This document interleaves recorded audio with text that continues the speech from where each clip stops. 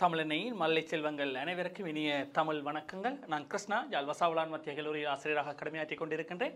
Don தமிழொலியினுடைய கல்வி சபையினூடாக உங்களை மீண்டும் சந்திப்பதில் மகிழ்ச்சி. தரம் 10க்கான தமிழ் பாடத்திலே நாங்கள் இணைந்திருக்கின்றோம். அந்த வகையிலே கடந்த வகுப்பிலே 10க்கான தமிழ் பாட பகுதியிலே இடம்பெறுகின்ற இலக்கணம் சார் செயற்பாடுகளிலே அணிகள் என்கின்ற விடயம் தொடர்பாக நாங்கள் பார்த்திருந்தோம்.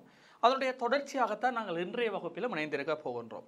அந்த நிலையிலே கடந்த வகுப்பிலே கற்ற விடயங்களை மேலதிகமாக ஒரு மீட்டு கொண்டு நாங்கள் இன்றைய நிகழ்ச்சிகள் நுழையலாம். அந்த வகையிலே முதலாவது அணியினுடைய பயன்பாடு என்னத்துக்காக நாங்கள் இந்த அணிகளை பயன்படுத்துகின்றோம். அந்த வகையில் அந்த அணிகளுடைய 2 வகைகளும் சொல்லணி பொருளணி என்று சொல்லி இந்த அணிகளை நாங்கள் 2 வகைப்படுத்தலாம் என்று சொல்லியும் அந்த சொல்லணிகளிலே எங்களுக்கு இந்த உவமை, உருவகம், தற்குறிப்பேற்றம், உயர்வு நவிற்சி, இயல்பு நவிற்சி முதலான அணிகள் எல்லாம் இந்த பொருளணிகள் என்று சொல்லி அழைக்கப்படுகின்றன என்று சொல்லியும் அந்த பொருளணிகளிலே நாங்கள் எல்லோரும் நன்கு அறிந்த அணியாகவும் இலகுவில் பயன்படுத்தப்படுகின்ற அணியாகவும் அதிகமாக பயன்படுத்தப்படுகின்ற அணியாகவும் உவமை அணி என்கின்ற அணி அமைந்திருக்கின்றது என்ற அடிப்படையிலே அந்த உவமை அணியினுடைய கூறுகள், அந்த உவமை அணி இடம்பெறுகின்றதான ஒரு சில இலக்கிய பாடல்கள் அல்லது இந்த திரைப்பாடல்களிலே அவை இடம்பெறுகின்றதான தன்மை பற்றியும் பார்த்திருந்தோம்.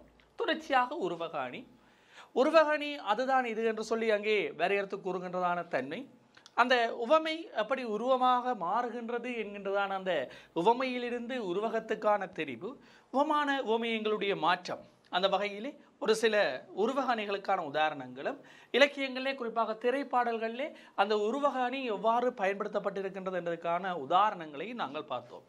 தொடர்ச்சியாக தற்குறிப்பேற்ற அணி பற்றி பார்த்திருந்தோம். இந்த விடயம் தொடர்பாகத்தான் நாங்கள் கடந்த வகுப்பிலே ரீயாக பார்த்திருந்தோம். அந்த வகையிலே தற்குறிப்பேற்ற அணி இயற்கையினுடைய நிகழ்விலே, சாதாரணமாக நடக்கின்ற நிகழ்விலே கவிஞன் அதில் தன்னுடைய கருத்தை கொண்டு ஏற்றி ஒரு சந்தர்ப்பத்துக்கு தனக்கு தேவையான படியிலே அல்லது தன்னுடைய சந்தர்ப்பத்துக்கு ஏற்ப எப்படி அதனை பயன்படுத்துகின்றான் என்ற அடிப்படையிலே நாங்கள் பார்த்திருந்தோம். ஒரு சில உதாரணங்கள் அங்கே சொல்லியிருந்தோம். நடைமுறை தன்மையை வைத்துக்கொண்டு இன்றைய சூழ்நிலையிலே நாங்கள் எப்படி தற்குறிப்பேற்ற அணியை பயன்படுத்தலாம் என்ற தொடர்பான உதாரணங்களை நான் கூறியிருந்தேன். அது தவிர்ந்த இலக்கண உதாரணங்களாக, இலக்கிய உதாரணங்களாக நாங்கள் காதலியே கேரளில் கானகத்தை கைவிட்ட என்கின்றதான அந்த நல்லவெண்பாவிலே புகழேந்திய புலவர் எப்படி அந்த நண்டுகள் கடலுக்குள்ளே கரையில் இருக்கின்ற நண்டுகள் மனித நடமாட்டத்தை கண்டவுடன் இயற்கையாக எப்படி கடலுக்குள் அது ஓடி மறைகின்றது என்கின்றதான அந்த சம்பவத்தை எடுத்து அது நலனை கண்டவுடன் அவன் மனைவியை கைவிட்டவன் அதனால் பார்க்கக்கூடாது என்று சொல்லி நினைத்து ஓடி மறைகின்றது என்று சொல்லுகின்றதான சந்தர்ப்பமும், அதே போல ராமாயணத்திலே அந்த சூரியன் உதிக்கின்ற நிகழ்வை அது போரை காண்பதற்காகவே உதித்து வருகின்றது என்கின்ற சொல்லுகின்ற சம்பவமும், கலிங்கத்து பரணி காடு பாடியதிலே சயங்கொண்டார் அந்த பாலைவனத்தினுடைய வெம்மையை சொல்வதற்கு சூரியனுடைய ஒளிக்கதிர்கள் நிலவெடிப்புகளுக்குள்ளே போகின்ற பொழுது அது தன்னுடைய மனைவியை தொலைத்த சூரியன் மனைவியை தேடுகின்றான் என்று சொல்லி அந்த கற்பனை நயங்களுக்கு தந்திருக்கின்றான தன்மை, இப்படியான தற்குறிப்பேற்ற அணிகள் இலக்கியங்களிலே நிறைய கையாண்டிருக்கின்றன. அப்போ இவை பற்றியெல்லாம் நாங்கள் கடந்த வகுப்பிலே தெளிவாக குறிப்பிட்டிருந்தோம். அந்த வகையிலே இந்த திரை இலக்கியங்களிலே வருகின்றதான தற்குறிப்பேற்ற அணி பயன்பாடுகளிலே முதல் 2 விடயங்களை பற்றியதாக நான் அங்கே குறிப்பிட்டிருந்தேன். ஒன்று மூடித்திறக்கும் இமை 2 என்கின்றதான பாடலடிகள், புதிய வானம் புதிய பூமி எங்கும் பனிமலை பொழிகின்றது என்கின்றதான இந்த 2 அடிகளுக்கு ஊடாகவும் நாங்கள் அந்த தற்குறிப்பேற்ற அணியை அங்கே தெளிவாக பார்த்திருந்தோம். மற்ற விடயங்களை இங்கே தொடர்ச்சியாக நாங்கள் இன்றை பார்த்து கொண்டு போகலாம். அந்த வகையில் அந்த புதிய வானம் புதிய பூமி எங்கும் பனிமலை பொழிகிறது, நான் வருகையிலே என்னை வரவேற்று எங்கும் பூமலை பொழிகின்றது. இப்போ வானத்திலே இருந்து பனி பொழிகிறது இயற்கை. கவிஞர் அங்கே சொல்லுகின்றார், அந்த வருகின்ற நாயகன் அந்த வானத்தை பார்த்து பாடுகின்றார், அந்த பனிமலை தன்னை வரவேற்று பூமலை பொழிகிறதாக இருக்கிறது. அப்போ அங்கே பொழிவது பூமலையாண்டு கேட்டால் இல்லை, அதை அவரை வரவேற்கத்தான் பெய்கின்றதாண்டு கேட்டால் இல்லை. பனிக்காலத்திலே பனி பெய்வது இயல்பு, அது இயற்கை. கவிஞர் இங்கே அந்த நாயகனுக்குரிய கற்பனையாக அதை மாற்றுகின்றார். வருகின்ற நாயகனை வரவேற்று பூமலை பொழிவது போல அது அமைந்திருப்பதாக சொல்லுகின்றார். உன்னை கண்டு தென்றலும் நின்று போனதுண்டு, உன்னை காண வெண்ணிலா போவது. இப்போ காதலனை பார்க்கின்றதான அந்த காதலுடைய மனைநிலை, காதலியை பார்க்கின்ற அந்த காதலை சொல்லுகின்றான், உன்னை கண்டு தென்றலும் நின்று போனதுண்டு. அப்போ அங்கே தென்றலை பார்க்கின்றான், தென்றல் காற்று அங்கே வீசுகின்ற அந்த சூழ்நிலையிலே அது அந்த வருகின்ற அந்த காற்று அந்த காதலியை பார்ப்பதற்காகத்தான் வருகின்றது என்று சொல்லியும் உன்னை காண வெண்ணிலா போவதுண்டு. அப்போ வானத்திலே நிலவு ஏன் வருகின்றது என்று சொல்லி சொன்னால் அந்த தன்னுடைய காதலியை பார்ப்பதற்காகத்தான் அந்த நிலவு வருகின்றது என்று சொல்லி இருப்பது தற்குறிப்பேற்று. அப்போ காற்று வீசுவதோ நிலவு அசைவதோ அது இயற்கை. அந்த இயற்கையை இங்கே அந்த காதலன் தன்னுடைய காதலியை காண்பதற்காகத்தான் அது வந்திருக்கின்றது என்று சொல்வது இங்கே நயக்கத்தக்கதாக அமைந்திருக்கின்றது. அது சொல்லுகின்றார், காட்டு மரங்கள் எல்லாம் கை நீட்டி அழைக்குது, மாட்டுச் சலங்கை எல்லாம் மகளோடு அழுகுது. இது அங்கே ஒரு அற்புதமான காட்சி, ஒரு கிராமத்து காட்சியாக. கிராமத்திலே புது தம்பதியராக மனம் முடித்த அந்த மணப்பெண் தன்னுடைய வீட்டிலிருந்து கணவனுடைய வீட்டுக்கு செல்லுகின்றால் அந்த தாயினுடைய ஏக்கம், தன்னுடைய மகள் அங்கே பிரிந்து செல்லுகின்ற நிலையிலே அங்கே மாட்டு வண்டியிலே பயணித்துக் கொண்டிருக்கின்ற பொழுது சொல்கிறாள், காட்டு மரங்கள் எல்லாம் கை நீட்டி அழைக்கின்றது, நீ போகின்ற பொழுது அந்த உன்னை காட்டு மரங்கள் எல்லாம் அங்கே கை நீட்டி அதனுடைய குலைகள் என அசைகின்ற பொழுது கை நீட்டி அழைப்பது போல் இருக்கின்றது, மாட்டு சலங்கி எல்லாம் மகளோடு அழுகுது. அப்போ பெற்றோரை பிரிந்து அங்கே செல்லுகின்ற மகள் கண்ணீர் வடித்துக் கொண்டிருக்கின்றாள், அங்கே மாட்டினுடைய சலங்கியொலியிலும் அழுவது போல இருக்கின்றது அந்த காட்சி. அப்போ சலங்கியுடைய அளவில்லை, ஆனால் அங்கே அவளுடைய அழுகைக்கு அது துணை செய்வது போல இருக்கின்றதாகவும், மரக்கிளைகள் அங்கே வீதியோரங்கள் நின்று நீட்டிக் கொண்டிருக்கிற காட்சி, போகாதீர்கள் நில்லுங்கள் என்று சொல்லி மறைப்பதாகவும் அங்கே கற்பனை செய்யப்பட்டிருக்கின்றது. அப்போ அந்த இயற்கை சம்பவம் இங்கே அங்கே கவிஞனுடைய கற்பனைக்கு ஏற்ற வகையிலே அங்கே சந்தர்ப்பவாதமாக கையாளப்பட்டிருக்கின்றது. இறுதியாக வரும் வழியில் பனிமலையில் பருவநிலா தினம் நினையும், முகிலெடுத்து முகந்துடைத்து விடியும் வரை நடைபழகும், முகிலனங்கள் அலைகிறதே முகவரிகள் தொலைகின்றனவோ, முகவரிகள் தவறியதால் அழுதிடுமோ அது மலையோ, இளைய நிலா பொழிகிறது என்கின்றதான திரைப்பாடல் இடம்பெறுகின்றதான வரிகள். இப்போ வானத்திலே நிலவு அசைவது இயற்கை. அப்போ பனிகாலத்திலே நிலவு அங்கே அசைந்து செல்லுகின்ற பொழுது இங்கே கவிஞர் சொல்லுகின்றார், அந்த நிலவு பனிமலையில் நனைகின்றது. இப்போ வானத்தில் செல்லுகின்ற பொழுது இந்த முகிலோட்டங்கள் ஓடி செல்லுகின்ற பொழுது சில சந்தர்ப்பங்களிலே அங்கே அந்த நிலவை மறைத்து முகில் செல்வது இயற்கை நாங்கள் பார்த்திருக்கின்றோம். இங்கே கவிஞன் அதுக்கு ஒரு காரணம் கற்பிக்கின்றான். இந்த பனி பெய்ததால் நிலவு நனைந்து விட்டது, அந்த நனைந்த நிலவு என்ன செய்கின்றது என்று சொன்னால் முகில் என்கின்ற அந்த துவாயை எடுத்து தன்னை துடைத்துக் கொள்ளுகின்றது. அது கவிஞனுடைய கற்பனை. அந்த இயற்கையில் அந்த முகில்கள் நிலவை மூடி அசைந்து செல்லுகின்றது. இங்கே கவிஞன் அந்த நிலவு முகில் என்கின்ற துவாயால் தன்னை துடைத்துக் கொள்கின்றது என்று சொல்லுகின்றார். இன்னும் அழகாக சொல்லுகின்றார், முகிலினங்கள் அலைகிறதே முகவரிகள் தொலைந்தன. முகில் ஒரு இடத்தில் நிற்பதில்லை, அது இயற்கையாகவே அலைந்து கொண்டிருக்கும், அசைந்து கொண்டிருக்கும். ஒருவேளை அது தன்னுடைய முகவரியை அட்ரஸை தொலைஞ்சிட்டு அது தெரியாதால தான் அது அலைஞ்சு கொண்டிருக்கு என்று சொல்லுகின்றார். முகவரிகள் தவறியதால் அழுதிடுமோ அது மலையும். கோயில் திருவிழாவிலே பெற்றோரை தவறவிட்ட குழந்தை அது காணவில்லை, அம்மா அம்மா என்று அழுவது போல இந்த முகில்கள் வீட்டுக்கு போகிறதுக்கு உரிய முகவரியை தொலைத்து விட்டது, அதனால் அது அழுகின்றது. அப்படி அழுகிறது தான் மலையோ என்று சொல்லி கேட்கின்றான். பாருங்கள் எவ்வளவு அழகா சந்தர்ப்பங்களை எடுத்துக்கொண்டு இயற்கையில் நடக்கின்ற அந்த காட்சிகளை கவிஞன் தனக்கு ஏற்ற வகையிலே, தன்னுடைய கற்பனைக்கு ஏற்ற வகையிலே தான் சொல்ல வந்த கருத்தை வலியுறுத்துவதற்காக அழகாக கையாண்டிருக்கின்றான். எப்படியாக அழகாக அதனை பதிவு செய்து கொண்டு போகின்ற பொழுது அதை நாங்கள் தற்குறிப்பேற்ற அணி என்று சொல்லுவோம். நாங்கள் மூன்றாவது அணி தொடர்பான விளக்கங்களையும் இங்கே முழுமையாக முடித்திருக்கின்றோம். தொடர்ச்சியாக நாங்கள் நான்காவதாக பிறகு உயர்வு நவிற்சி அணிக்குள் நுழைகின்றோம். இலகுவாக சொல்லலாம், உயர்வு நவிற்சி அணி ஒன்றினுடைய தன்மையை உயர்த்தி சொல்வது. இப்போ நாங்கள் சாதாரணமாக பேச்சு வழக்கில் சொன்னால் இந்த அண்டப்புழுகு ஆகாச புழுகு என்று சொல்வார். ஒன்றை மிகவும் மிகைப்படுத்தி கூறுவது, அதனுடைய எல்லைக்கு அப்பால் அளவுக்கு அப்பால் ஒன்றை நாங்கள் மிகைப்படுத்தி கூறுமாக இருந்தால் அதை நாங்கள் உயர்வு நவிற்சி அணி என்று சொல்லுவோம். ஒரு பொருளின் தன்மையை அல்லது இயல்பினை கவிஞன் தன் கற்பனையால் மிகவும் உயர்த்தி கூறுவதே உயர்வு நவிற்சி அணியாகும். அப்போ அதனுடைய தன்மையை, அதனுடைய இயல்பினை உயர்த்தி கூறப்போகின்றான். இப்போ நாங்கள் இன்னும் விளங்கத்தக்கனையாக கொஞ்சம் இந்த சினிமா துறை பக்கமே இறங்கி பார்த்தோமாக இருந்தால் இந்த பஞ்ச் டயலாக்ஸ் நிறைய படங்களை இந்த ஹீரோமாருக்கு இதை அமைத்திருப்பார்கள். அந்த கதாநாயகர்கள் சொல்கின்ற வசனங்களாக இருக்கும். சூப்பர் ஸ்டாருடைய ஒரு வசனம் நான் ஒரு தடவை சொன்னால் 100 தடவை சொன்ன மாதிரி. சாதாரணமாக ஒருக்கா சொன்னால் ஒருக்கா தான். அங்கே அவருடைய அந்த கருத்து நிலையிலே அந்த ஒரு வார்த்தை ஒரு முறை சொல்வது 100 முறை சொல்வதற்கு சமம் என்று சொல்லி உயர்த்தி சொல்லப்பட்டிருக்கிறது உயர்வு நவிற்சி அணி. அன்றைக்கு தளபதியினுடைய இளைய தளபதியினுடைய ஒரு அடிவேரம், நீ அடித்தா அடி விழும், நான் அடித்தா இடி விழும், அடித்தா அடிதானே விழும், அப்படி இடி விழும். அதுதான் அங்கே உயர்வு நவிற்சி அணி. சூர்யா சொல்வார் சிங்கத்திலே, ஓங்கி அடித்தா 1.5 தொன் வெயிட், இப்போ கையில் பெரிய 1.5 தொன்னுக்கு தூக்கி வச்சு கொண்டா தெரிகிறான்னு கேட்டாலில் அப்போ அவருடைய அந்த அடியினுடைய பலம் அங்கே உயர்த்தி சொல்லப்படுகிறது. இதுதான் பிள்ளைகள் இலகுவாக நாங்கள் விளங்கிக் கொள்ளலாம். அங்கே மிகைப்படுத்த ஒன்றினுடைய தன்மை அளவுக்கு அதிகமாக அங்கே எடுத்து கூறப்படுகின்றது, மிகைப்படுத்தப்படுகின்றது. அப்படி நாங்கள் மிகைப்படுத்தி சொல்வதை நாங்கள் உயர்வு நவிற்சி அணி என்கின்றோம். இலகுவாக சில உதாரணங்களுடன் பார்த்தால், நகரின் கட்டடங்கள் ஆகாயத்தை முட்டும் அளவுக்கு அமைந்திருந்தன. வானத்தை தொடுமா? இல்லை.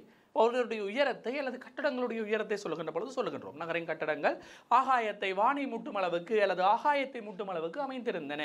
அப்போ ஆகாயத்தை கட்டடங்கள் தொடுமா என்று சொன்னால் இல்லை. அப்போ அதனுடைய உயரம் அந்த அளவுக்கு இருக்கின்றது. இப்போ கற்பனை செய்கின்ற பொழுது ஓஹோ அப்போ அவ்வளோ உயரத்துக்கு இருக்கு என்கின்றதாக அந்த கற்பனையை விரிக்கக்கூடிய அளவுக்கு நாங்கள் சொல்லுகின்றோம். அது உயர்வு நவிற்சி அணி. குதிரை காற்றிலும் வேகமாக பாய்ந்து ஓடியது, மின்னல் வேகம் என்று சொல்லுவோம். ஏன்னா அப்போ காற்றினுடைய கிழித்து கொண்டு அல்லது காற்றை கிழித்து கொண்டு பாய்ந்து ஓடியது சொல்லுகின்றதான தன்மை.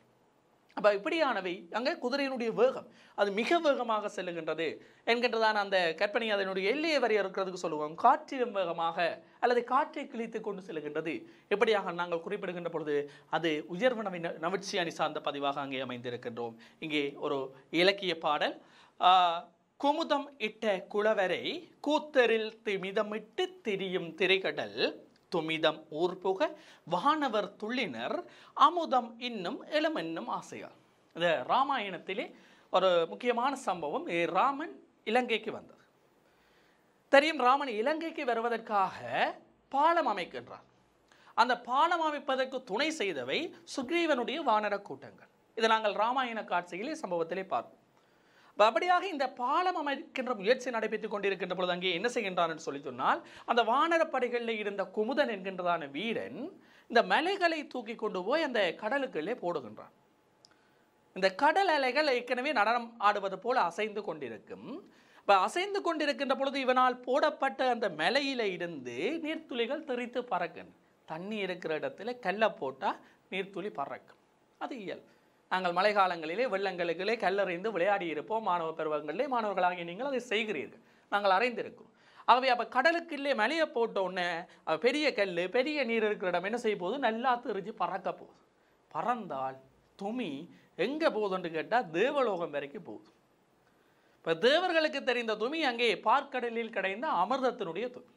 அப்போ துமி போன உடனே இவன் திருப்பி சந்தோஷப்படணுமா, என்னது எங்களுக்கு மீண்டும் ஒருக்கா அமிர்தம் கிடைக்க போகுது, அந்த அரிய பொருளாகிய அமிர்தத்தை நாங்கள் மீண்டும் ஒரு முறை சுவைக்கின்ற சம்பவம் அந்த நிகழ்ச்சி எங்களுக்காக இடம்பெறப் போகின்றதுன்னு சொல்லி அவர்கள் அளவில்லா ஆனந்தம் கொள்கிறார்கள். பாருங்கோ அந்த கவிஞனுடைய கற்பனை. அந்த மலையை அவன் தூக்கி போடுகின்றான். அந்த நீர்த்துளி வந்து தேவலோகம் வரைக்கும் போய் அது தேவர்களுக்கு மகிழ்வை ஏற்படுத்துகின்றது என்பது எவ்வளவு உயர்த்தி சொல்லப்பட்டிருக்கின்றது. எவ்வளவு ஒரு நாங்கள் சொன்ன எவ்வளவு ஒரு புழுகு அதனுடைய தன்மையை எப்படி கூறியிருக்கின்றார்கள். ஏன்னா அதுதான் நாங்கள் இங்கே சொல்லுகின்ற உயர்வு நவிற்சி அணி. குமுதமிட்ட குலைவர், குமுதன் என்பவனிட்ட குலவரை அந்த மலையானது கூத்தரில் திமிதமிட்டு திரியும் திரைகளை. கூத்தர் என ஆடுபவர்கள், ஆடல் நிகழ்த்துபவர்கள். அந்த ஆடல் நிகழ்த்துபவர்களைப் போல அலையெழுப்பி நடனம் ஆடிக்கொண்டு திரிகின்ற அலைக்கடலிலிருந்து துமிதம் எழுந்த நீர் துமி, துளி எல்ல துமி என்று சொல்கிறார் கம்பர். இது மிகப்பெரிய வாதமாக எழுந்து அந்த துமி என்ற சொல்லை இரு வழக்கில் இருக்கு என்பதை நிரூபிப்பதற்காக என்னை கலைவாணியை அங்கே வந்து அருள் செய்ததாக கதை சம்பவம் இருக்கின்றது. அவை அந்த எழுந்த நீர்த்துமி ஊர்புக அந்த தேவலோகம் சென்றதால் வானவர் துள்ளினர். வானவர்கள் தேவர்கள் மகிழ்ச்சி அடைந்தார்கள். ஏனென்றால் அமுதம் இன்னும் எழுமெனும் ஆசையால் தங்களுக்கு அமுதம் இன்னும் கிடைக்கப் போகின்றது என்ற அந்த ஆசையாளர்கள் மகிழ்ந்தார்கள் என்று சொல்லுகின்றார். அடுத்த ஒரு சம்பவம் அதை ராமாயண காட்சி சம்பவத்தோடு அமைந்ததான கலிங்கத்து பரணி இலக்கியத்தில் இடம்பெறுகின்றதான பாடல். அணி கொண்ட குரங்கினங்கள் அலைகடலுக்கு அப்பாலை மணல் ஒன்று காணாமல் வரையெடுத்து மயங்கினவே. இந்த இதே காட்சி இதே கிட்டத்தட்ட இதே சம்பவத்தை சொல்லுகின்றார். இந்த பாலம் அமைக்கின்ற பொழுது குரங்குகள் கஷ்டப்பட்டு மலைகளை பாறைகளை கற்களை சுமந்து அந்த கடலுக்குள்ளே போட்டு போட்டு பாலத்தை அமைக்கின்றன. அப்போ சேங்குண்டார் சொல்லுகிறார், அந்த பாலைவனத்தினுடைய வம்மையை சொல்வதற்கு பாலைவனத்தினுடைய வம்மை மிக கொடியது, மிக கொடூரமானவை. எப்படி எந்த அளவுக்கு அதனுடைய வம்மை கொடூரமானது என்று சொல்லி சொன்னால், அந்த பாலைவனத்தினுடைய ஒரு மணல் பருக்கை கடலை வற்றச் செய்கின்ற அளவுக்கு அது மோசமானது, அவ்வளவு வெம்மையானது என்று சொல்கிறார். அதை சொல்லுகின்ற பொழுது சொல்லுகின்றார், அணி கொண்ட குரங்கினங்கள் ஒன்றன் பின்னாக அணிவகுத்த அந்த குரங்குகள் அலைகடலுக்கு அப்பால் அந்த கடலை கடந்து செல்வதற்காக மணல் ஒன்று காணாமல், ஒற்று மணலை காணாமல் வரையெடுத்து, வரை என்பது மலை, அப்போ அந்த மலையை தூக்கி கஷ்டப்பட்டது பாவம் குரங்குகள். இவ்வளவு மலைகளை தூக்கி அது கஷ்டப்பட்ட நேரம் ஒற்று மணல் பருக்கியை கொண்டு போய் அந்த கடல்ல போட்டிருந்தா கடல் வத்தி இருக்கும், அவர்கள் இலகுவாக இலங்கையை சென்றடைந்திருக்கலாம். இது தெரியாமல் அது அங்கே கஷ்டப்பட்டு இருக்குது என்று சொல்லி இருக்கின்றார். எங்களுக்கு இங்கே இந்த இலக்கியத்திலே செயங்கொண்டார். பாருங்கள் அந்த பாலைவனத்தினுடைய வெம்மை. ஏன்னா அந்த சூடு இயல்பாக எங்களுக்கு தெரியும், பாலைவனம் வெம்மை கூடியது தான், சூடு நிறைந்தது தான். ஆனால் ஒரு மணல் பெருக்கை கடலை வற்றச் செய்கின்ற அளவுக்கு அது சூடு நிறைந்ததான்னு சொல்லி கேட்டால் இல்லை. அங்கே அந்த அளவுக்கு மிகைப்படுத்து அதனுடைய தன்மையை உயர்த்தி எங்களுக்கு எடுத்து சொல்லி இருக்கிறதை நாங்கள் காணக்கூடியதாக இருக்கின்றது. இது இந்த உயர்வு உச்சி அணியை எங்களுக்கு எடுத்து தருகின்றதான சில சுவாரஸ்யமான இலக்கியம் சார்ந்ததான விடயங்களை பார்க்கின்றோம். இது சார்ந்த தற்கால கவிதைகளிலும் திரைப்பாடல்களிலும் எப்படி இந்த உயர்வு நவிழ்ச்சி அணி பயன்படுத்தப்பட்டிருக்கின்றது என்பதற்கான ஒரு சில உதாரணங்களை எடுத்து தந்திருக்கின்றேன். முதலாவது அன்பே அன்பே கொள்ளாது என்கின்றதான பாடல் ரஹ்மானுடைய செயலை வைரமுத்துவினுடைய வரிகளில் அமைந்ததான அந்த அழகான பாடல்.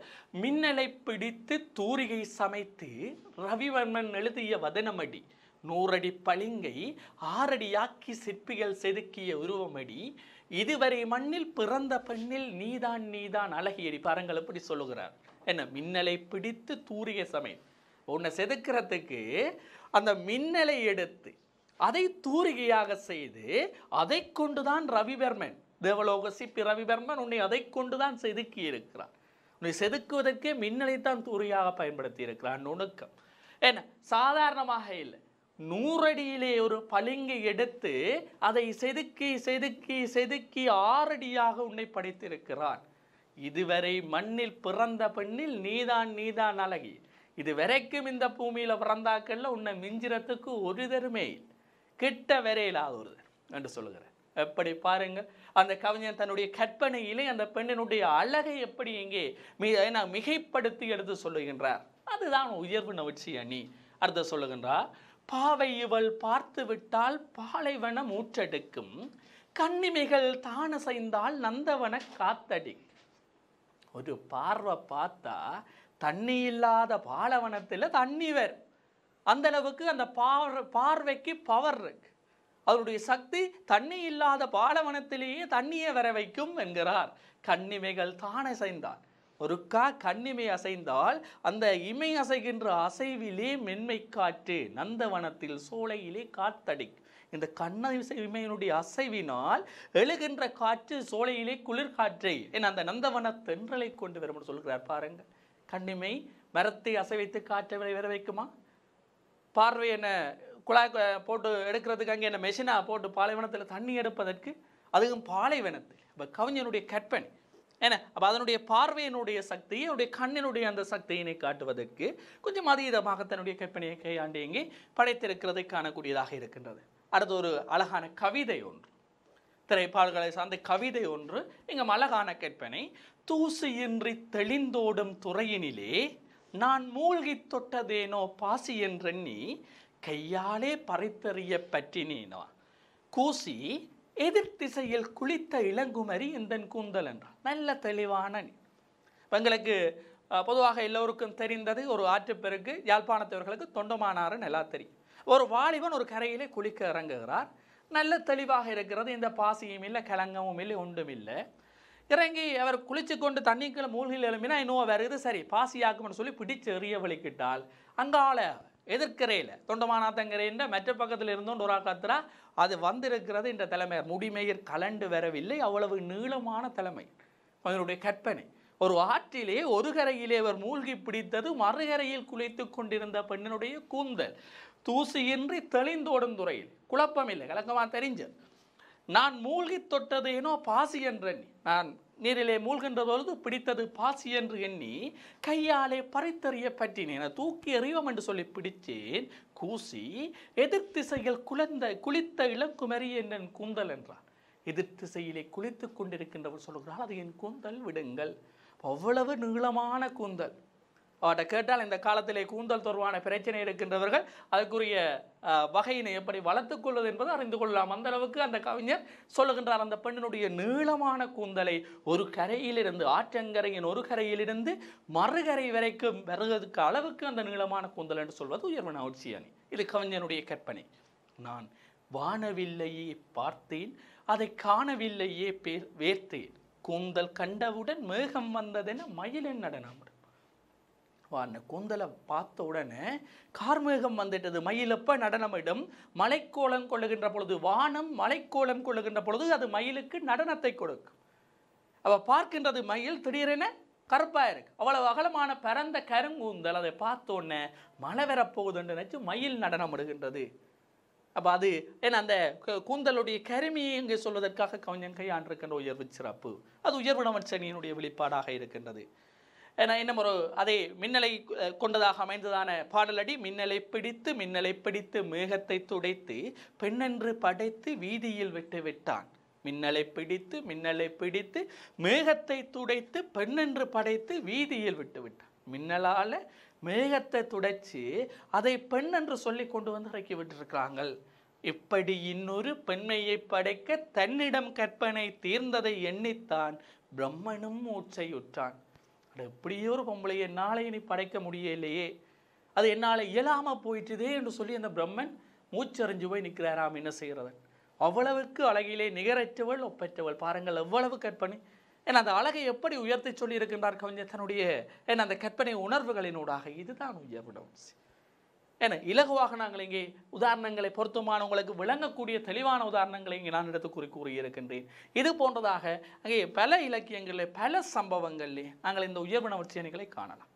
ஒவ்வொன்றும் கவிஞனுடைய அதீத கற்பனை திறன், அவருடைய சிந்தனாயை விருத்தி, அதை எப்படி அந்த சம்பவத்துக்கு ஏற்ப கொண்டு வந்து பயன்படுத்தி அதை அங்கே வெளிப்படுத்தி இருக்கின்றார்கள் என்றதான அந்த விதத்தை நாங்கள் அந்த அணிப்பிரயோகங்களை கவனித்துக் கொள்ளக்கூடியதாக இருக்கும் பிள்ளைகளே. ஆகவே இது போன்றதான இலக்கியங்களிலே நீங்கள் உயர்வினவற்சனைகளை இனங்காணுகின்ற பொழுது சரியாக இனங்காண்பது மட்டுமல்ல, அதனை பயன்படுத்தவும் நாங்கள் பழகிக்கொள்ள வேண்டும். தொடர்ச்சியாக நாங்கள் அடுத்த அணிக்கு செல்வோம், சிலேடை அணி. இப்போ சிலேடி அணியை பற்றி நாங்கள் ஏற்கனவே பார்த்திருக்கின்றோம். எங்கே என்று சொல்லி கேட்டால் தனிப்பாடல்கள். நினைக்கின்ற தனிப்பாடல்களிலே நாங்கள் 4ஆவதாக படித்த பாடல் ஆடிக்குடை தடையும் என்கின்றதான அந்த பாடல். இப்போ அந்த பாடலை நாங்கள் கேட்கின்ற பொழுது ஒரு சிலேடை அணி என்றால் என்ன, அந்த சிலேடை கவி என்றால் என்ன என்கின்றதான ஒரு தெளிவுடன் அந்த பாடலை கேட்டிருந்தோம். அதை ஒரு மீள நினைவூட்டலும் அது தொடர்பான ஒரு சில பாடல்களை கவிகளை நாங்கள் மேலதிகமாக இங்கே பார்த்து அதை தெளிவூட்டலையும் நாங்கள் இங்கே செய்து கொள்ளப் போகின்றோம். அந்த வகையிலே சிலேடை அணி என்பது ஒரு சொல்லோ சொற்றொடரோ ஒன்றுக்கு மேற்பட்ட பொருளை தருவதாக அமைவது. நாங்கள் அங்கேயே பார்த்திருந்தோம், ஒரு சொல் அல்லது சொற்றொடர் அது ஒன்றுக்கு மேற்பட்ட 2ஓ 3ஓ 2 தான் தர வேண்டும் என்றுமல்ல, சில நேரங்களில் ஒரு சொல்லே என்ன 3 4 பொருள்களையும் தரக்கூடியதாக அமையும். ஒரு சொற்றொடர் அப்படி தரக்கூடியதாக அமையும். அந்த சந்தர்ப்பத்திலே ஒரு சொல்லோ சொற்றொடரோ பல பொருளை ஒன்றுக்கு மேற்பட்ட பொருளை தருவதாக அமைகின்ற பொழுது அதை நாங்கள் சிலேடை என்று சொல்லி சொல்லுவோம். இப்போ இலக்கியங்களில் நிறைய சிலேடைகள் இருக்கின்றன. ஒரு சில சொற்கள் இலகுவானவை என ஒற்ற சொற்களாக அமைந்தவற்றை நாங்கள் இங்கே உதாரணங்களாக காட்சிப்படுத்தப்பட்டிருக்கின்றோம். ஒன்று பின்னாக்கு, அதே பாடலிலே இறுதியாக ஆடிக்குடத்தடையும் ஆடும்போதடையும் என்று சொல்லி நாங்கள் படித்த அந்த பாடலிலே இறுதியாக அமைந்த சொல் பின்னாக்கு. ஒன்று பிளந்த நாக்கு என பிளவடைந்த நாக்கு என்ற கருத்தை தரும். அடுத்தது எள்ளு பின்னாக்கை குறிப்பிடும். அதே மாதிரி உள்ள மிளகாயா, உள்ள மிளகாயா, உள்ள இருக்கின்ற மிளகாயா என்கின்றதான கருத்திலே வரும்.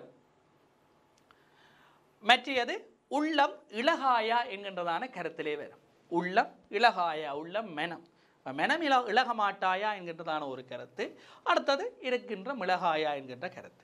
அடுத்தது 3ஆவது உதாரணம் சொல்லியிருக்கிறேன், பேச்சுரைக்காயா, பேய் சுரைக்காயா, சுரைக்காய் ஏன்னா அங்கே இருக்கின்ற காய்கள்லே இந்த காய்கறிகள்லே ஒன்று சுரைக்காய். இப்போ பேச்சுரைக்காயா.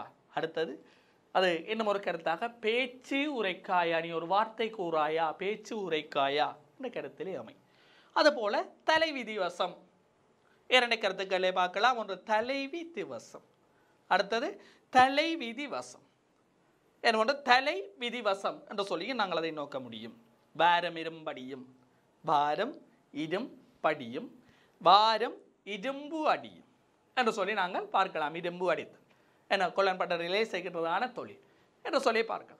அப்போ இதை விட இந்த சுவாரஸ்யமாக அதிகமாக நீங்கள் கேட்ட அல்லது காலாதி காலமாக இந்த சிலைடைக்காக நாங்கள் உதாரணம் சொல்கிற ஒரு சில இந்த உதாரணங்கள் இருக்குது. சாக்கொண்டு போட்டு இருக்குது, பாலாடை நீக்கி நான் கொஞ்சலாம் மண்ணை தாங்கோ, எப்படியான உதாரணங்கள் இலகுவாக நீங்கள் வகுப்புகளிலே அல்லது அதிகமாக இந்த சிலைடை பற்றி கதைக்கின்ற இடங்களிலே பழகுகின்ற இடங்களிலே நீங்கள் கேட்டு அறிந்திருப்பீர்கள். இவையெல்லாம் நாங்கள் இந்த சிலேடைகளை இலகுவாக விளங்கிக் கொள்வதற்காக சொல்கின்ற உதாரணங்கள். எங்களுடைய செயல்களையும் அப்படியான உதாரணங்கள் எங்களுக்கு அமைந்திருக்கின்றன.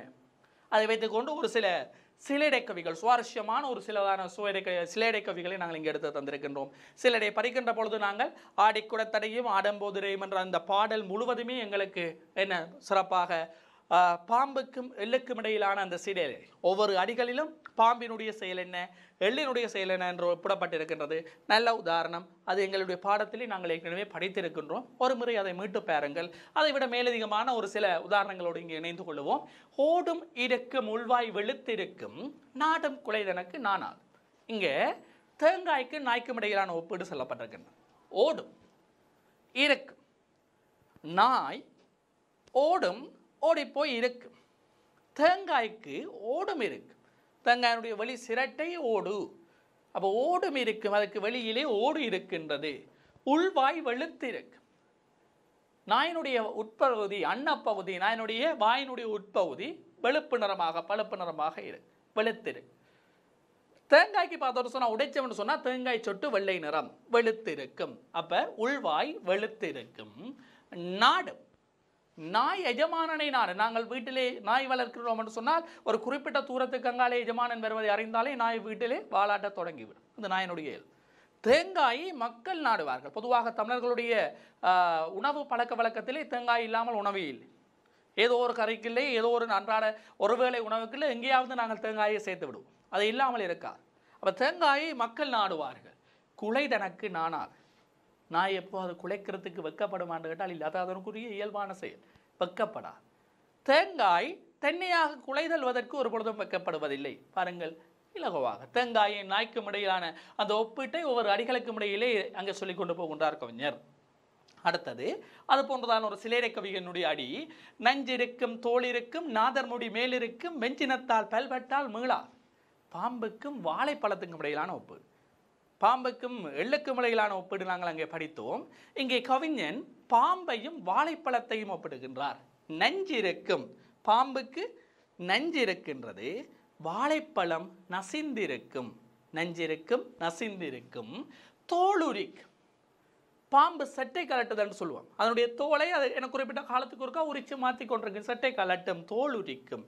வாழைப்பழத்தை நாங்கள் சாப்பிட வேண்டுமாக இருந்தால் அதனுடைய தோலை நாங்கள் முதல் உரித்து கொள்ள வேண்டும், உரித்துத்தான் சாப்பிடுவோம். ஆகவே தோலை உரிப்பார்கள் உண்பவர்கள். நாதர் முடி மேலிருக்கும். நாதர் சிவபெருமான்.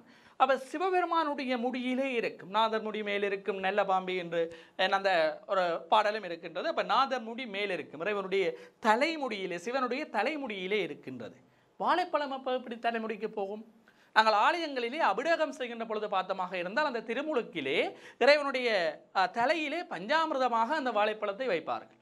அந்த சமயத்திலே வாழைப்பழம் அங்கே இறைவனுடைய திருமுடியிலே இருக்கும். வெஞ்சினத்தில் பல்வட்டால் மீளாது. பாம்பு கோபத்தால் கடித்தால் கடித்தவர் மீளமாட்டார். வாழைப்பழத்தை கோபத்தோடு கடித்தால் அது மீளாது, உள்ளுக்கு ஆட்டோமேட்டிக்காக இறங்கிடும், வலை கொண்டு போயிடும். ஆகவே அது அதனுடைய இயல் என்ன. ஆகவே இதை வைத்துக்கொண்டு இந்த பாம்புக்கும் வாழைப்பழத்துக்கும் இடையே ஒப்பீட்டை ஒவ்வொரு அடிகளிலும் சொல்லுகின்றார். நஞ்சிருக்கும் என விஷம் இருக்கும், அது நசிந்திருக்கும். தோல் இருக்கும், பாம்பு சட்டை கலட்டும், வாழைப்பழத்தை உரித்து சாப்பிடுவார்கள். நாதர் முடி மேல் இருக்கும், பாம்பு சிவபெருமானுடைய தலையிலே இருக்கும். வாழைப்பழத்தை அபிடகத்தின் பொழுது தலையிலே வைப்பார்கள். வெஞ்சினத்தால் பல்வட்டால் மீளாது, பாம்பு கடித்தால் மீள முடியாது. வாழைப்பழத்தை வாயில் வைத்து கடித்தால் அது மீளாது, உள்ளுக்கு போயிடும். அப்போ இது அந்த இரண்டு பாம்புக்கும் வாழைப்பழத்துக்கும் இடையிலான சுவாரஸ்யமான ஒப்பீடாக இருக்கின்றது. அடுத்தது வாரி களத்தடிக்கும் வந்த பின்பு கோட்டை புகும் போரிற் சிறந்தது பொலிவாகும். வைக்கோலுக்கும் யானைக்கும் இடையிலான ஒப்பீடு. ஒவ்வொரு அடிகளிலும் அந்த வைக்கோலையும் யானையும் இங்கு ஒப்பிட்டிருக்கின்றார்கள். வாரி களத்தடிக்கும், களம் போர்க்களத்திலே எதிர்ப்படுகின்ற எல்லாரையும் தும்சம் பண்ண வாரி அடிக்கும். வைக்கோலை நாங்கள் அங்கே சூடு மிதிக்கின்ற இடம் களம், அங்கே நெல்லை பெறுவதற்காக என்ன செய்வோம்? வாரி அடிப்போம், தூக்கி அடிப்போம். அடித்தால்தான் அதிலே இருக்கின்ற அந்த கதிர்களை நாங்கள் பிரித்தடிக்க முடியும். ஆகவே யானை போர்க்களத்திலே எதிர்ப்படுகின்றவர்களை தூக்கி அடிக்கும். வைக்கோலை என வேலையாட்கள் அல்லது உழவர்கள் தூக்கி அடிப்பார்கள். வந்த பின்பு கோட்டை போகும். யுத்தமெல்லாம் முடிந்து திரும்பி வருகின்ற பொழுது யானை கோட்டைக்குள்ள போகும். வைக்கோலை அடித்த பின்பு அங்கே கொட்டிருக்கின்ற நெல்மணிகளை என்ன செய்வோம்? மூட்டியாக கட்டி கோட்டைக்கு அனுப்புவோம். ஆகவே வந்த பின் அதனுடைய வேலை முடிந்த பின்பு அது கோட்டைக்குள் செல்லும். போரில் சிறந்து பொலிவாக. யானை போர்க்களத்தில் நின்றாலே ஒரு பொலிவு. ஆகவே அது அங்கே பொலிவு பெற்று விளங்கும். இது வைக்கோர் என்ன, நாங்கள் வைக்கோர் போர் என்று சொல்லுவோம், அதை அடுக்கி வைப்பது. ஆகவே அதை பட்டறை அடுக்கின்ற பொழுது பொலிவு பெற்று விளங்கும் என்று சொல்கிறார். பாருங்கள், என்ற சம்பவத்தை கவிஞன் தன்னுடைய கற்பனையினூடாக பயன்படுத்தி, அங்கே கற்பனையினுடைய அறிவாற்றலுடைய சிந்தனா சக்தியினூடாக அதை எடுத்துக்கொண்டு, இங்கே கற்பனையில் அவனுடைய அறிவு சிந்தனா சக்தி அதை இரண்டையும் ஒப்பிட்டு என்ன அங்கே சிலேடையினூடாக சொல்லியிருக்கின்றதான தென். இது அடுத்த ஒரு கவிஞர் அந்த இரண்டு கவிஞர்களுக்கு இடையிலான ஒரு ஆடல். முடவன் குருடன் என்கின்ற இரண்டு புலவர்கள் செல்கின்ற பொழுது அங்கே முடவனுடைய காலில் முள் குத்தி விட்டு, குத்திய முல்லை என்ன செய்யலாம் என்று கேட்க மற்ற கவிஞர் சொல்லுகின்றதான ஒரு அழகான வரி. பத்திரதன் புத்திரனின் மித்திரனின் சத்துருவின் பத்தினியின் காலை எடுத்து தேய். அந்தால் கேட்டது காலையில் முள்ளு குத்தி போட்டது என்ன செய்கிறது? இந்த கிட்டத்தட்ட காலை வெட்டி வை என்று சொல்கிற மாதிரி கிடக்கு எங்களுக்கு. ஆனால் அந்த வரிகளில் இருக்கின்றதான அழகு. பத்திரதன் புத்திரனின், பத்திரதன் 10 தச என்ற ஒரு கருத்து இருக்கின்றது. தசரதன், தசரதனுடைய புத்திரன் ராமன், அவனுடைய மித்திரன் நண்பன் சுக்ரீவன், அவனுடைய எதிரி அவன் சகோதரன் வாலி. அப்ப பத்திரதன் புத்திரனின் மித்திரனின் சத்துரு, தசரதனுடைய மகனாகிய ராமனனுடைய நண்பனின் எதிரியாகிய வாலியினுடைய பத்தினி, அவனுடைய மனைவியின் காலை எடுத்து தேய். நேரடியாக பார்த்தால் அவனுடைய காலை பிடிச்சு தேய் என்று சொல்லு. மனைவியின் பெயரில் இருக்கின்ற, அப்ப வாலியினுடைய மனைவியின் பெயர் தாரை, அதில் இருக்கின்ற கால் எடுத்து விட்டவன் சொன்னால் தரை. அப்ப கொண்டு போய் காலை தரையில தேய்ச்சிட்டு போ. இதுதான் அங்கே சொல்லப்படுகின்ற விடயம். நம்ம கவிஞர் தன்னுடைய அந்த புலமை ஆற்றலினூடாக அதை எங்களுக்கு சொல்லுகின்றார். அடுத்தது ஒரு கவிதையை நான் தேடிக்கொண்டு செல்லுகின்ற பொழுது கிடைத்தது. அதனுடைய ஆசிரியர் யார் என்பது எங்களுக்கு தெளிவாக தெரியவில்லை. யாழ்ப்பாணத்து ஊர் பெயர்களை மையமாக வைத்துக்கொண்டு பாடப்பட்டிருக்கின்றான ஒரு சிலேடை. அழகான ஒரு கற்பனையிலே அமைந்திருக்கின்றது. முடிவிலாடு துறை சுண்ணாகத்தான் வழி முந்தை தாவடி கொக்குவில் மீது வந்தடைய ஓர் பெண் கொடிகாமத்தால் அசைந்து ஆனைக்கோட்டை வழி கட்டுடை விட்டால் உடுவிலான் வர பன்னாலையான் மிக உறுத்தன கடம்புற்ற மெல்லாகத்தில் இடைவிடாது என அணையன பலாலை கண்சோர வந்தால் ஒரு இளவாலை. நேரடியாக பார்த்தால் அந்த ஊரினுடைய அர்த்தங்களோடு எங்களுடைய புதுக்கவிதை நிறையிலே அதனுடைய பொருளை பார்க்க முடியும். கொஞ்சம் உள்நோக்கி அதனுடைய சிலேடைத்தன்மையை பார்த்தால் முடிவிலா துறை எல்லையற்றவனாகிய சுன் நாகத்தான், நாகம் மலை என்ற கருத்தில் வரும். சுன் வெண்மை, சுண்ணாகத்தான் வெள்ளை மலை, வெள்ளியங்கிரி கைலை மலை. அந்த கைலை மலையினுடைய வீற்றிருக்கின்ற சிவபெருமானுடைய வழி வந்தவனாகிய முருகன், அவருடைய வழியிலே வந்த அவருடைய மகன் வழி வந்தவன் முந்தி தாவடி என முந்தி விரைவாக தாவடி தாவியேறி கொக்குவில் மீது, கொக்குவில் குதிரை, குதிரை மீது வந்தடைய. அப்ப என்ன செய்கின்றார்? விரைவாக குதிரையில் ஏறி வாரார். எங்க மாவட்டபுர கந்தன் குதிரையில் ஏறி வாரார். குதிரையில் ஏறி வந்து சேர ஒரு பெண், அவர் வந்ததை பார்த்த பெண்ணானவள் கொடி காமத்தால், கொடி போன்ற இடையவள் காமத்தால் மிகுந்த ஆசையின் காரணமாக பற்றுதலின் மேலாக அசைந்து ஆனைக்கோட்டை வழி, ஆனை பெரிய பருத்த கோட்டை, அந்த கோட்டை போன்ற தன்னுடைய மார்பகங்கள் வழியே கட்டுடை விட்டால் கண்ணீரை சொரிந்து ஓட விட்டால், அவருடைய கண்களிலிருந்து கண்ணீர் சொரிந்து அங்கே பெரிய மார்பகங்களின் வழியாக ஓடிக்கொண்டிருக்கின்றது. என அந்த கட்டுடை விட்டபடி அவள் சொல்லுகின்றாள். உடுவிலான் வர, உடு நட்சத்திரம் சந்திரன். இங்கே நட்சத்திரம் அது நேரடியான கருத்து சந்திரனும் கொள்ளலாம். என் பண்ணனுடைய துன்பத்தை ஏற்படுத்துகின்றது ஒன்று நிலவும் மன்மதனும். அந்த இரண்டு விடயமும் இங்கே சொல்லுகின்றார். வர பன்னாலையான், பன்னாகம் பன்னாலை பண்ணம் கரும்பு, பன்னாலையான் அந்த கரும்பு வில்லை ஏந்தியவனாகிய மன்மதனும் மிக உறுத்தனன், என்னை மிக துன்புறுத்துகின்றார்கள். கடம்புற்ற கடம்பு மாலை அணிந்த மல்லாகத்தில் பரந்த உன்னுடைய மார்பகத்தில் இடைவிடாது என்னை அணையன என, இடைவெளி இல்லாது என்னை இறுக அணைத்து கொள்ளென பலாலை கண்சோர், பல ஆளி, பல கண்ணீர் துளிகள், ஆளி கண்ணீர் துளிகள் தொடர்ச்சியாக விழ வந்தால் ஒரு இளவாளையே, இள கன்னிப்பெண், வாழைப்பெண், இளவயதுடைய பெண். அப்போ அங்கே அதனுடைய கருத்தை பார்த்தால் அந்த முருகன் என இறைவன் சிவபெருமானுடைய கைலை மலையிலே வாழுகின்ற சிவபெருமானுடைய வழிவந்தவனாகிய முருகன் விரைவாக குதிரையில் ஏறி வருகின்ற பொழுது அதை பார்த்து அந்த பெண்ணாளவன் மீது கொடி போன்ற இடையுடைய பெண்ணானவள் அவன் மீது மிகுந்த ஆசை, காமத்தவளாகி ஆசை கொண்டவளாகி தன்னுடைய கண்களிலிருந்து கண்ணீர் சொருகு, என்னை அந்த நட்சத்திரங்களும் முடுக்களும் சந்திரனும் மன்மதனும் மிக வருத்துகின்றார்கள். ஆகவே என்னுடைய கடம்பு மாலை அணிந்த மார்பகங்களோடு பிறந்த மார்பகந்தோடு என்னை இருக்க அணைத்துக்கொள் என்று சொல்லி கண்ணீர் சுரிந்தபடி வேண்டி நிற்கின்றாள் என்கின்ற பெண்ணுடைய காதலை இங்கே ஊர் பெயர்களை வைத்துக்கொண்டு அந்த கவிஞர் அழகாக பதிவு செய்திருக்கின்றார். இது சிலேடைகள். அப்படியான பல சுவாரஸ்யமான நாங்கள் சிலேடைகளை தனிப்பாடல் தொகுப்புகளிலே என புகழ்பெற்ற கவிஞர்கள் பாடிய இரட்டையர்கள் காலமதம் போன்ற அந்த கவிராயர் போன்ற புகழ்பெற்ற கவிஞர்கள் பாடியதான பல சிலேடைகளை நாங்கள் தனிப்பாடல் திரட்டுகள் நூல்களிலே பார்க்கலாம் பிள்ளைகளே. என இவை நூலகங்களிலே உங்களுடைய பாடசாலை நூலகங்களில் இதை பெற்றுக்கொள்ளலாம். நீங்கள் உங்களுடைய வீண் பொழுதுகளை பாடசாலைகளில் கழிக்காமல் அங்கே சென்று இந்த நூலகங்களில் இந்த இப்படியான சுவாரஸ்யமான விடயங்களை தன்னும் தேடி அறிந்து கற்றுக்கொள்ளுகின்ற பொழுது இன்னும் இது போன்றதான பல பாடல்களை அல்லது அவை தருகின்றதான சுவாரஸ்யமான அர்த்தங்களை நீங்கள் அறிந்து கொள்வதற்கு வாய்ப்பு ஏற்படும். அப்போ இவ்வளவு விடயங்களும் எங்களுக்கு சிலேடை என்கின்ற விடயம் சார்ந்ததாக இருக்கின்றது. இப்போ கற்பனைகளை பார்த்தோம். கவிஞருடைய சிந்தனை திறனுடைய விருத்தியாக அவர்கள் எடுத்து காட்டுகின்ற அணிப்பிரியோகங்களினுடைய தன்மைகளை பார்த்தோம். இனி இவையெல்லாம் இல்லாமல் இயல்பாக ஒரு விடயத்தை சொல்லியிருந்தால் அதுவும் அணிதான். அதற்கு பெயர் இயல்பு நவிற்சி அணி, இல்லை என்றால் தன்மை நவிற்சி அணி என்று சொல்லுவோம். உள்ளதை உள்ளவாறே கூறும் அணி இயல்பு நவிற்சி அணியாகும்.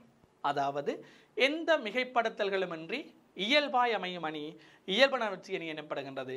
இதனை தன்மை நவிற்சி அணி என்றும் கூறுவர். ஒரு விடயம் புலவன் பார்க்கின்றார், அதை இந்த காட்சியை அந்த சம்பவத்தை அப்படியே சொல்லுகின்றார். இப்போ நாங்கள் தேவாரத்திலே சம்பந்தருடைய தேவாரத்திலே குழந்தை இடத்துல அங்கே சொல்லுவார், தோடுடைய செவியன் காதிலே தோடு அணிந்தவர், விடை ஏறியவர் இடப வாகனத்திலே ஏறியிருப்பவர், தூவன் மதிசூடி தூய்மையான வன்மையான சந்திரனை தன்னுடைய தலையிலே சூடியிருப்பவர், காடுடைய சுடலை பொடி பூசி சுடலை பொடியை பூசி இருக்கின்றார் என் உள்ளங்கவர்கள். பாருங்கள், அந்த காட்சி குழந்தை பார்க்கின்ற பொழுது இறைவனுடைய தோற்றம் எப்படி இருக்கின்றது, பார்க்கின்ற தோற்றத்தை அப்படியே சொல்லுகின்றார். தோடுடைய செவியன் விடையேறியோர் தூவன் மதிசூடி காடுடைய சுடலை பொடி பூசி என் உள்ளம் கவர்கள்வன், என்னுடைய உள்ளத்தை கவர்ந்த கல்வனாக வீட்டிருக்கின்றார் என்று சொல்லி அங்காலத்தோடு இருக்கின்றது. அந்த காட்சியை பார்க்கின்ற விடயத்தை அப்படியே பதிவு செய்கின்றார். அப்படி பதிவு செய்வதை நாங்கள் தன்மை நவிற்சி அணி அல்லது இயல்பு நவிற்சி அணி என்று சொல்லி குறிப்பிடுகின்றோம். சில உதாரணங்கள், காலையில் கிழக்கு வானில் சூரியன் உதிக்கின்றான் பார்க்கிறோம், கிழக்கு வானிலே சூரியன் உதித்து வருகின்றது, அது ஒன்று. மெய்யில் பொடியும் விதித்த கருங்குழலும் கையில் தனிச்சிலப்பும் கண்ணீரும். சிலப்பதிகாரத்தில் இளங்கோடிகள் சொல்லுவார், கண்ணகி மதுரை அங்கே பாண்டியனுடைய அரண்மனை வாயில் என்ற நிலையை காவலர் சொல்லுவார். கை வெயில் பொடியும் உடம்பு முழுக்க புழுதி, விரிந்த கருங்குழலும் விரிந்திருக்கின்றதான கருங்கூந்தல், கையில் தனிச்சிலம்பும் கையிலே ஒற்றை சிலம்பும் கண்ணீருமாக அங்கே வந்திருக்கின்றாள். அவளுடைய தோற்றம் அப்படியே பதிவு செய்யப்படுகின்றது. சிதம்பரத்திலே வீற்றிருக்கின்ற இறைவனை பார்த்த ஒரு பெண்ணினுடைய நிலை, உள்ளம் குளிர உரோமம் சிலிர்த்து உரையும் தள்ள வெளிநீர் அரும்பத்தன் மறந்தாள். உள்ளம் குளிர மனம் குளிர்ச்சி அடைந்து விட்டது, உரோமம் சிலிர்த்து ஆண்டவனை கடவுளை கண்டதாலே அவருடைய உடலிலே உரோமம் சிலிர்க்கின்றது. உரையும் தள்ள வாயினால் வார்த்தைகள் வரவில்லை, உரை தள்ளுகின்றது, வார்த்தை வரவில்லை. விழி நீரரும்ப கண்ணிலிருந்து கண்ணீர் சொரிந்து கொண்டிருக்க தன் மறந்தாள், தன்னை மறந்து நிற்கின்றாள். இது அந்த பெண்ணினுடைய அந்த இறைவனுடைய அருட்கிரகத்தை இறைவனை பார்த்து அவள் அடைந்த பரவச நிலையை இயல்பாக சொல்கின்றது. இப்படியாக பார்க்கின்ற விடயத்தை எளிமையாக இலகுவாக அங்கே எடுத்து சொல்லுகின்ற வகையில் அமைகின்ற பொழுது அதை நாங்கள் தன்மை நவிற்சி அணி என்று சொல்லுவோம். அந்த வகையிலே சில எளிமையான பாடல்களை எடுத்து இங்கே தந்திருக்கின்றோம். ஒரு பழைய பாடல், அருமையான பாடல், சிறு பிள்ளைகளுடைய மணல் விளையாட்டை சொல்லுகின்றது. ஆத்தோரம் மணல் எடுத்து அழகாய் வீடு கட்டி தோட்டமிட்டு செடி வளர்த்து ஜோராக குடியிருப்போம், வெயிலிலே குளிர்ந்திருக்கும் கையகலம் கதவிருக்கும் காற்று வர வழி இருக்கும். அந்த வீடு எப்படி இருக்குது, ஆத்தோரத்தினுடைய மணலை எடுத்து அதில் அழகாக ஒரு வீடு கட்டி அதுக்கு தோட்டமிட்டு செடியெல்லாம் வச்சு நாங்கள் அதில் போய் குடியிருப்போம். வெயிலில் குளிர்ந்திருக்கு, மணல் வீடு குளிர்ச்சியாக இருக்கும், கையகலம் சின்ன கதவு, மணல் வீடு கையகலம் கதவிருக்கும், காற்று வேற வழி இருக்கும், அதுக்குள்ளேயும் காற்று போக வழி இருக்கின்றது. பாருங்கள், அந்த சிறுவர்களுடைய மணல் விளையாட்டு அப்படியே பதிவு செய்யப்பட்டிருக்கின்றது. அதுபோல ஒரு தத்துவ பாடல் சார்ந்ததாக அங்கே அமைக்கப்பட்டிருக்கின்றான பாடல், ஒருவன் ஒருவன் முதலாளி. என உலகிலே ஒருவன் தான் முதலாளி, உலகில் மற்றவர் தொழிலாளி. இறைவன் ஒருவனே முதலாளி, மற்றவர்கள் எல்லோரும் தொழிலாளிகள். விதியை நினைப்பவன் ஏமாளி, எல்லாவற்றுக்கும் விதிதான் என்று சொல்லிக் கொண்டிருப்பவன் ஏமாளி, அதை வென்று முடிப்பவன் அறிவாளி. தன்னுடைய அறிவால் அதை வென்று முடித்தால் அவன்தான் என்ன, தன்னுடைய விதியை மாற்றிவிட்டால் அவனே அறிவாளி. அப்படியே இலகுவாக எங்களுடைய வாழ்க்கையினுடைய அடிப்படை தத்துவத்தை அங்கே பதிவு செய்து கொண்டு போகின்றது. எங்களுடைய வலிகளை ரணங்களை சுமந்துதான் ஒரு பாடல் வரி. தோல்வி நிலை என நினைத்தால் மனிதன் வாழ்வை நினைக்கலாமா, வாழ்வை சுமையென நினைத்து தாயின் கருவை மிதிக்கலாமா, உரிமை இழந்தோம் உடமையும் இழந்தோம் உணர்வை இழக்கலாமா. அந்த பாடல் அப்படியே எங்களுடைய உணர்வுகளை தொட்டு செல்லுகின்றதாக தமிழர்களுடைய வாழ்வியல் பிரச்சனை பதிவு செய்து கொண்டு போகின்றதாக அந்த பாடல் வரிகள் அமைந்திருக்கும். இப்படியான நிறைய திரைப்பாடல்களை நாங்கள் அந்த இயல்பாக எடுத்துக்கொண்ட விடயத்தை அப்படியே தங்களுடைய வரிகளினூடாக சொற்களினூடாக அப்படி பதிவு செய்து கொண்டு செல்கின்ற தன்மையை நாங்கள் இலக்கியங்களிலே திரைப்பாடல்களிலே பார்க்கலாம். ஆகவே பிள்ளைகளே, இவ்வளவு விடயங்களினூடாக நாங்கள் எங்களுடைய இந்த அணிகள் எப்படி இலக்கியங்களில் பயன்படுத்தப்படுகின்றன, நாங்கள் பார்த்த படித்த இலக்கியங்களில் இவர்கள் எப்படி கையாளப்பட்டிருக்கின்றன, திரைப்பாடல்களில் நாங்கள் ரசிக்கின்ற சுவைக்கின்ற பாடல்களிலே ஒரு சில பாடல்களிலே அவைகள் எப்படி பயன்படுத்தப்பட்டிருக்கின்றன என்கின்ற விடயங்களை நாங்கள் பார்த்திருக்கின்றோம், படித்திருக்கின்றோம். இது உங்களுக்கு பயனுடையதாக இருக்கும் என்று நினைக்கின்றேன். இதுவரை அணி தொடர்பான பகுதிகளிலே குழம்பி இருக்கின்றவர்கள் இந்த காணொலியை பார்ப்பதனூடாக உங்களுடைய குழப்பங்கள் தீர்ந்து நீங்கள் ஒரு நிறைவை பெற்றிருப்பீர்கள் என நம்புகின்றேன். தொடர்ச்சியாக மீண்டும் ஒரு சந்தர்ப்பத்தில் மீண்டும் ஒரு பகுதியுடன் உங்களை சந்திக்கும் பெறும் விடைபெற்றுக் கொள்ள நான் கிருஷ்ணா.